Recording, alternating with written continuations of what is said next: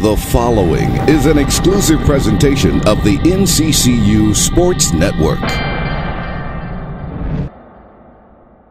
The NCCU Eagles traveled to Winston-Salem, North Carolina for a two-day meet of the annual Camel City Invitational at JDL Fast Track.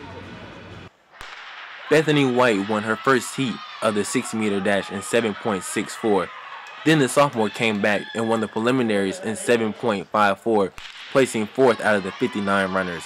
Both of the times were qualifying marks for the MEAC Indoor Championship.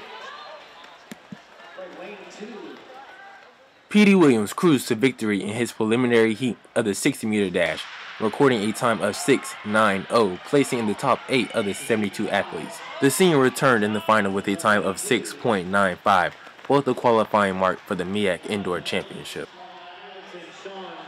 Jasmine Bowman did weight throw for the second time this indoor season, almost throwing a lifetime best but missed by an inch.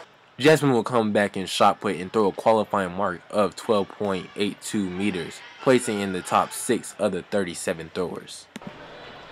Senior Timothy Edelin, the Maltese athlete, focused on shot put this weekend and threw 41 feet and 1/7 of an inch as he prepares for his upcoming heptathlon at the MEAC Indoor Championship. Makiera Staten placed first in her heat of the 200-meter dash with a time of 29.56.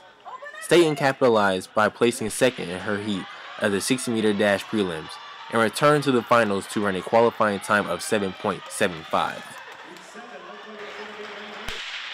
DeAndre James ran the 800 meters and led the pack throughout the race to finish with a time of 155.80, placing third in his heat and in the top 10 overall of 68 runners.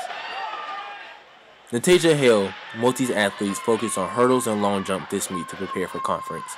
In the hurdles, Hale ran a 9.39, only 100th of a second from her personal best. Moving on to long jump, Natasha jumped a personal record of 4.86 meters. This has been an exclusive presentation of the NCCU Sports Network.